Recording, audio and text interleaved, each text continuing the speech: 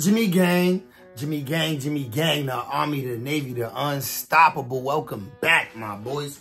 Hope everybody feeling good, man. I'm feeling good. Happy Friday, man. Listen, we back in St. Louis with it today, man. We was in Missouri with it. We all in the South, my boys.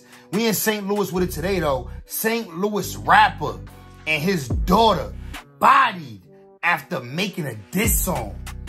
What? Like, see, that's what I hate, bro. When niggas beef, like when niggas beefing, get the kids involved and the kids end up getting hurt. Like, why you couldn't just take the op out? Why you gotta leave a little girl out of it, nigga? But you know what, man? That's what niggas do. I digress. That's what niggas choose to do, man. Let's get into the story. As you can see, it's a nasty one, man. Get your little spliffies, whatever it is you need, man. As you can see, your boy is ready. I got mine, man. Let's get right into this video. Shout out to the family, too.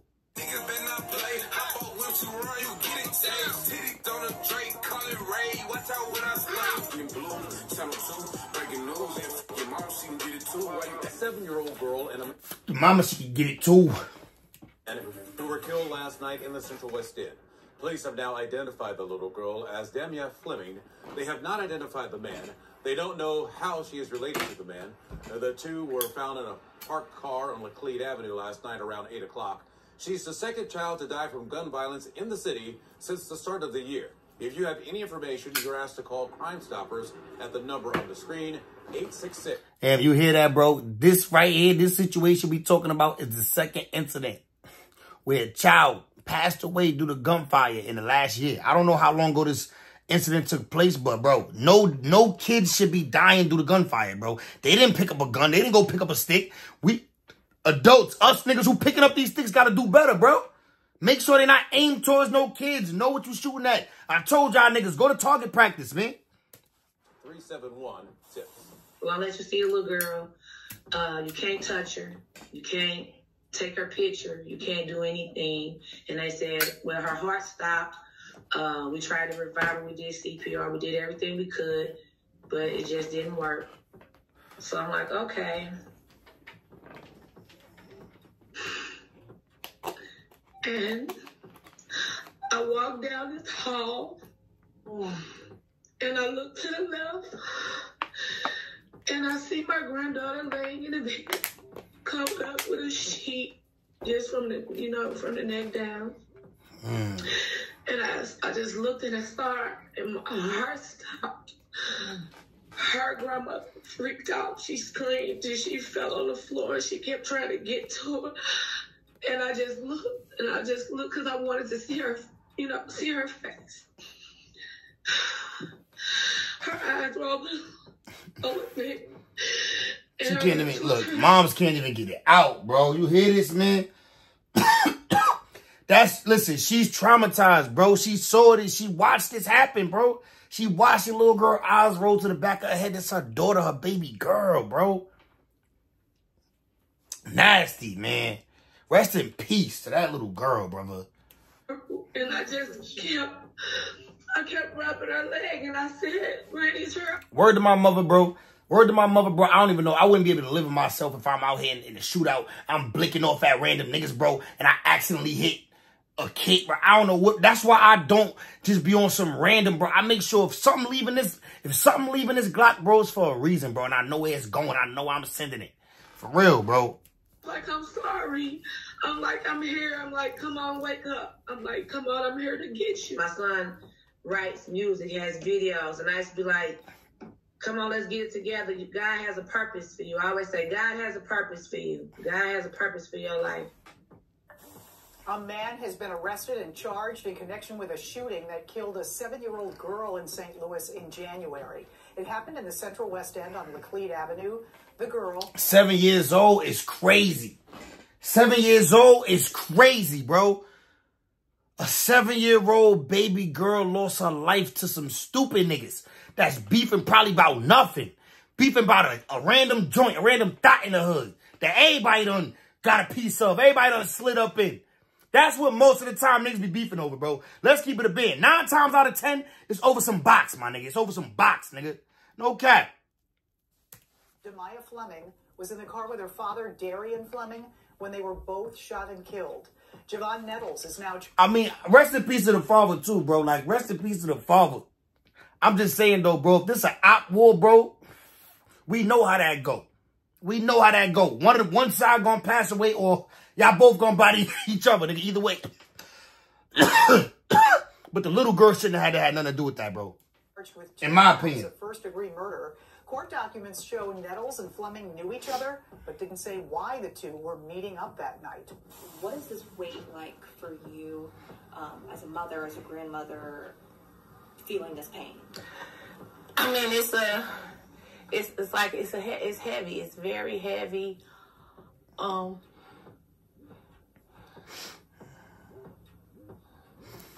Nah, bro, because this is what I be thinking about, bro. I got a niece, bro. I got a niece. My niece is 8, bro. She'll be 9. Bro, 7 years old. I got a few nieces if we count all my homies' daughters, bro. I got a few nieces, bro. I don't want to see none of them go. Bro, I can't think about that, bro, because I know how we riding. We riding. If something like that happens, we don't care about no mistakes, no accidents, nigga.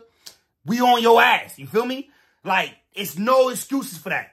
And I know how I would feel, bro. So I just put myself in this position when I hear this. Because these is real families, bro. These stories we reacting to that I'm telling y'all we giving up these real stories, bro. These real people, real families, man. Put yourself in these shoes when we talk about these situations, bro. That's why I get like this, bro. It's like a wound. Somebody just keeps pouring alcohol on, just like keeps. Damn, it's a constant sting, a constant pain. And it just keeps on like it's not getting any better. It's like you all are making it worse and worse and worse. Like, they just, like, yesterday was like killing them all over again. It's like it just put us right back there. Where, like, from the first day after. Wow, what happened yesterday? What happened yesterday? Clearly not justice for you. What does this 10-year sentence mean for you? It means nothing. It means nothing. That was just, that was nothing. And she kind of... So the nigga got hit with 10 years? The nigga who bodied... Nah, there's no way a nigga who did a double homie. It's no way a nigga who did a double homie and one of them was a child got only 10. Hell no. Mind you, my mans did do 11 off a body. My mans caught a body, got a manslaughter, came home off 11. You know what I mean? So, but I don't know. We got to see what's going on here. They kept trying to remind us that no matter how much time she gave them, it wouldn't bring my son and my granddaughter back. She just kept, no amount of time is gonna, you can't speak for us. I think life would have been... Nah, but 10 is crazy, though. He should have got an elbow because a little girl was involved. Once you kill a kid, my nigga, I don't care. All of that, I don't want to see a nigga in jail. I don't want to see no nigga in jail. Oh, F all that, bro. I don't care about it. Elbow. You killed the kid, nigga. A kid. But he's been in there 2 years already. So he's going to do what, 6 or 7 years? And get out and get to be with his family? In the street corners of St. Louis, where music often drowns out the noise of the city, a silence fell over the community as a tale of unthinkable tragedy unfolded. Downtown, Dario, a local rapper known much for his controversial lyrics, as his devotion to his young daughter, Damaya, became the center of a story that would leave the city and the world of hip-hop in mourning. This is the story of a father's love, a community's sorrow, and the city's call for justice in the brutal aftermath of a crime that took 2 lives. One was a 7-year-old little girl who clearly had nothing to do with nothing. But on top of that, right, the family get little... Nothing to do with nothing. Justice. The person who's allegedly held responsible, one of the 2, only get 10 years in prison. Not because he didn't do it, not because he didn't deserve it. Simply because the DA office wasn't prepared. Twice. So before we go over this one... That's crazy, dog. I don't give you no angle. I just give you the story. So with that That's crazy. Said, make sure you like, comment, and subscribe. Yes, sir, man. Make sure you like, comment, and subscribe. Y'all know I give you the angle, the story, all that, man. My opinion, what I think, what I would have did if this was my little niece. God forbid. But how I ran out blinking. Stop playing, nigga. Somebody gone. Somebody head top. Couple niggas head top gone, nigga. And I'm doing the time about mine. About my family, I'm doing the time. Now, right to it. Family, this is Javon Nettles and Andre Anderson. Nettles took a plea deal this past Monday morning, October 16th, 2023. He pled guilty to second-degree murder. Ugly ass boy. ugly ass nigga. You see this nigga? You see this nigga lineup? Well, his non-existent lineup, like, come on, he got an M coming in. Nigga got like a peasy ass head. You see this nigga, man?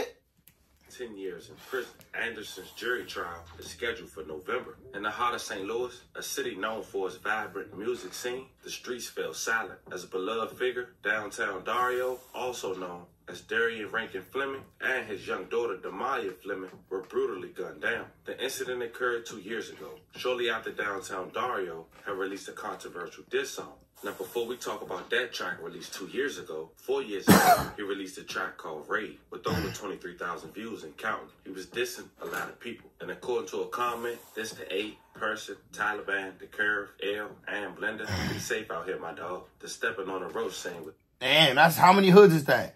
1, 2, 3, 4, 5, 6. Nigga did 6 hoods in one song. Oh yeah, niggas on your ass. LOL. And according to that comment, he dissed over 5 hoods, so he had many enemies. He rapped OTO. Not sure what it means, but check out this video. We make a song, you heard me?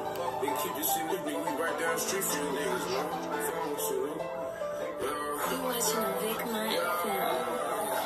Spray the top like a rain can downtown, man. Now his latest song, before he lost his life, was a song released 2 years ago with over 62,000 views and counting, titled 1643, that featured 3 other people. Niggas better not play. I fuck with you run, you get it safe. On the Drake, call it Ray. Watch out when I spray.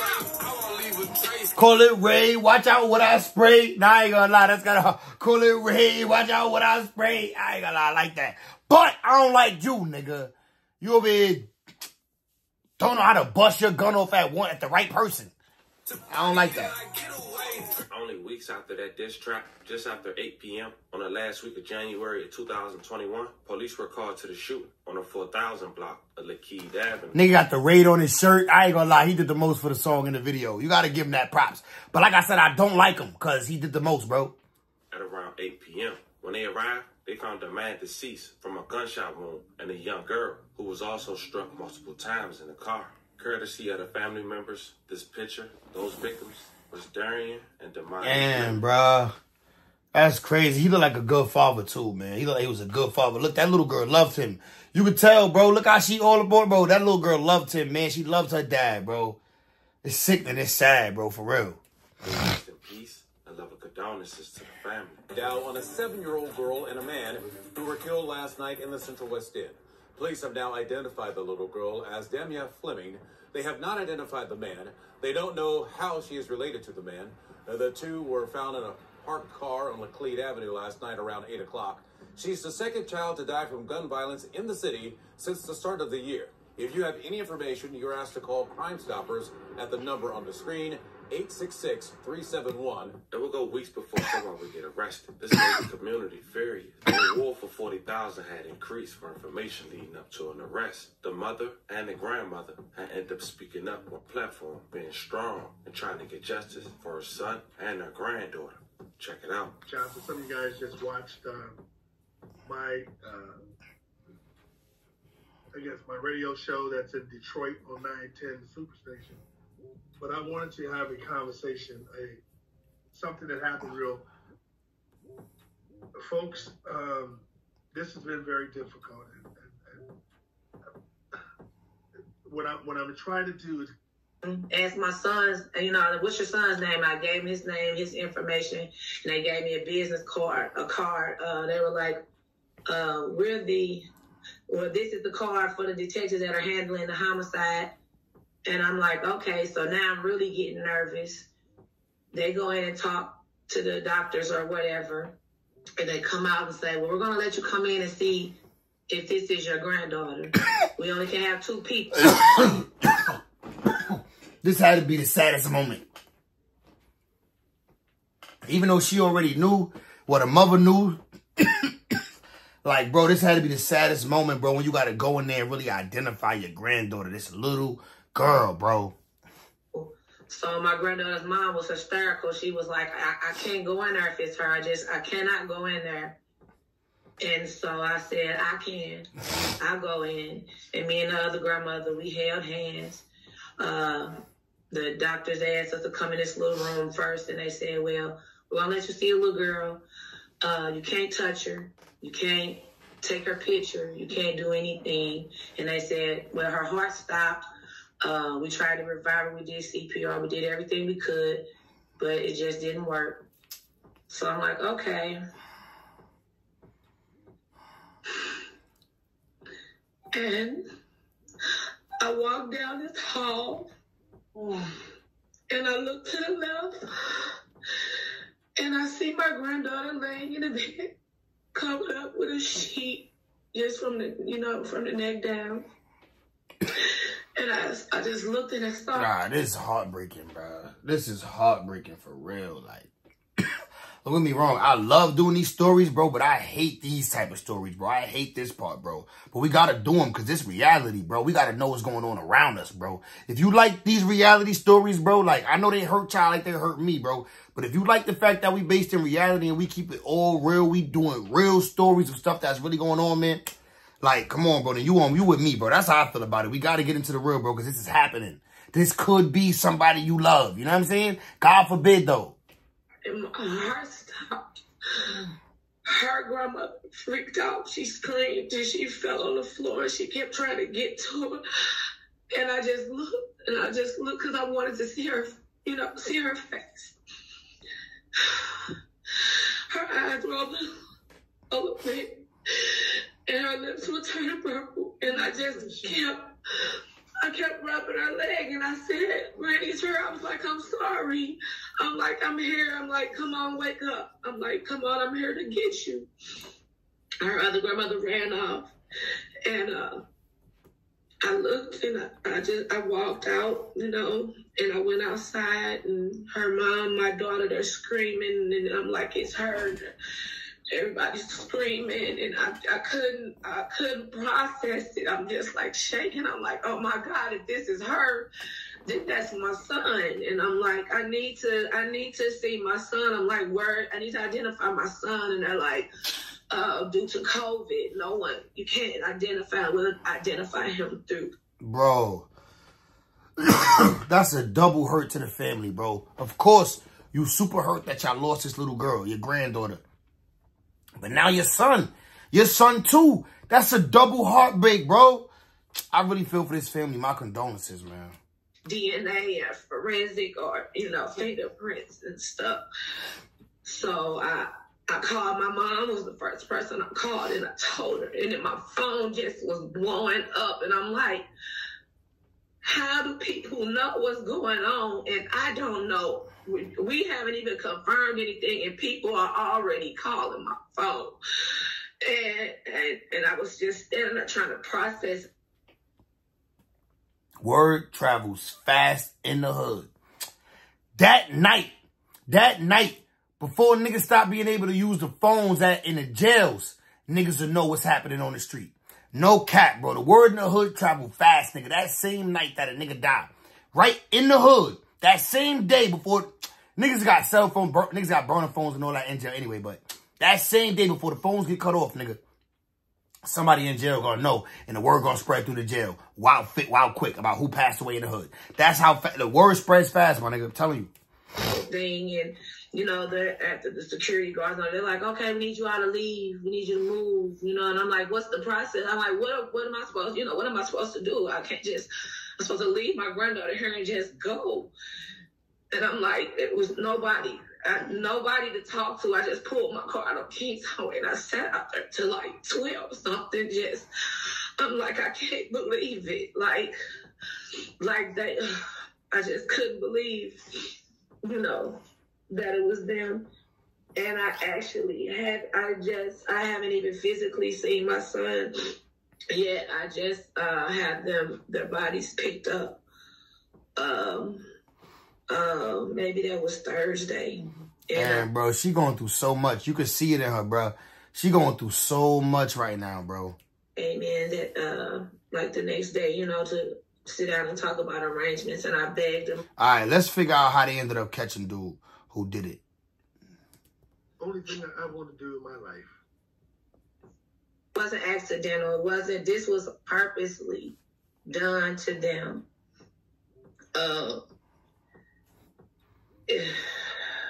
Folks, I'm telling you, I'm tired of seeing these mother and these families grieving.